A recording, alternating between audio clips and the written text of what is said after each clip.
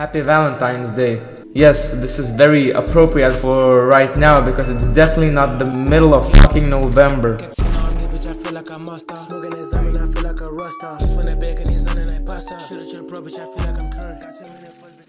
What is good with y'all boys? Today we're back here once again in Scratch, but today we will be actually outside the website because I have found a glitch where you are able to download the oldest version of Scratch. As you can see, here's my downloads folder, and I literally had to download so much stuff just to get this working. But if you click right here, as you can see, if we open it, it's very glitchy. Everything looks very different. We don't even have the whole screen over here.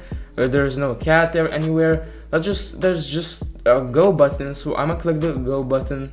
There is a heart. Happy Valentine's Day. Yes, this is very appropriate for right now because it's definitely not the middle of fucking November. So let me just quickly create a new project, and as you can see, everything is blank right now, and I looked up a tutorial how to get this working because it is so unbelievably complicated to do anything in this outdated old ass version. So how to get like a sprite is clicking this cat button over here. So if we click the cat, as you can see, we have a cat, not the one we're used to, but the one from above. So if you double click it, as you can see, here are the blocks, which are not so good, and it's once again very complicated to get everything even working. So today the challenge is simple. I'll try to create some sort of game on this stupid ass website because I like to suffer. Oh my god!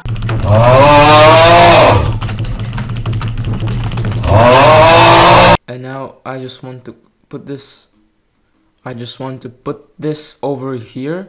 Oh, there we go. Even putting the blocks into other blocks like that is the simplest thing ever, and it's also very complicated because it is once again very outdated, so it's very glitchy as well.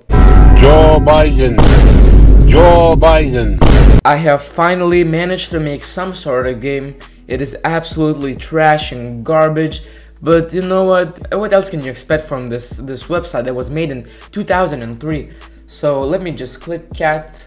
So as you can see, the cat is following our cursor, and as you can see, there is another cat on the screen. And basically what I made is that if the cat I'm controlling touches this cat, it will basically change size. So as you can see, it is the normal size right now, but if we touch, nothing happens. Hold on, let me fix it. Okay, it's working now. As you can see, whenever I'm not touching the cat, nothing basically happens. But if I do touch the cat, as you can see, our cat is getting smaller. As you can see, it's way smaller right now. I can't even see it.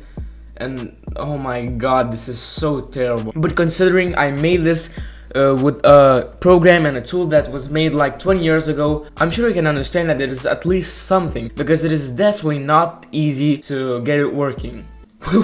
What is happening? There are so many lists on the screen. No, turn them off. What did I just turn on? No, how do I get back? I just want my game back. I feel like I must stop. Smoking that Zami, I feel like a rasta. From the back and he's on that pasta. Shoot at your bro, bitch, I feel like I'm Curry. Got 10 minutes first, bitch, I feel like Santana. Mickey the Willis, Santana. Got 10 choppers, I'm back on my Medici. 10 bands at a rest, I'm on